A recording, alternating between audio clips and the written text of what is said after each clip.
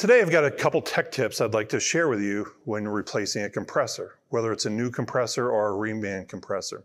After the compressor's been removed from the box and other stuff is being done, like taking the labels off, getting the compressor ready to install, we're always going to recommend to install it on the nose of the compressor for at least 5 minutes.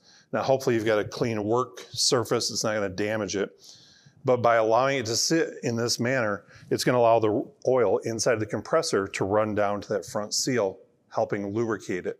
That's going to improve the longevity and the lifespan of this compressor.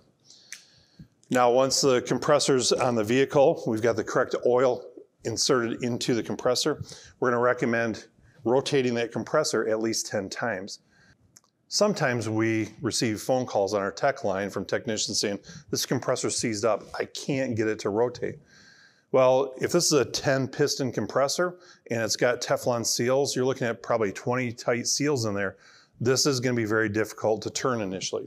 That's where a technician might want to use a spanner wrench, which is going to help give a little bit of a mechanical advantage to help rotate that compressor, pumping the oil out of the pumping chambers there. Again, when the compressor's been installed on the vehicle, the system's been recharged, before we actually turn the key and fire the engine up, again, I'm going to recommend to rotate this at least 10 times. I'm going to make sure any liquid refrigerant and any liquid oil is out of those pumping chambers so we don't cause the compressor to slug or hydrolock, causing complete catastrophic failure of the new unit. So again, once it's mounted, we're going to rotate it at least 10 times. Maybe you got to use a spanner wrench here. When you do start the engine and you engage the compressor for the first time, we're going to recommend that you turn it on or off at least 10 times. What that's going to do is allow that clutch surface to burnish and kind of wear itself in there. Get rid of any oil or debris or paint that may have been on there and make sure that we've got a good, clean contact mating surface there.